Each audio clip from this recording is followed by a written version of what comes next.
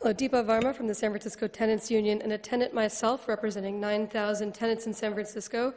I would ask the tenants who oppose SB 827 to stand up. They all had to go back to work. There was many of us as well. And here's the thing. I love density. I love affordable housing. Affordable housing preservation is our mission statement. And what we do on a daily basis is fight to keep the diversity, the dense, diverse vitality of our neighborhoods. The thing is that this bill is not about affordability. It's about money. And if you want to help bring down rents, help us strengthen rent control. Help us beat back Costa-Hawkins.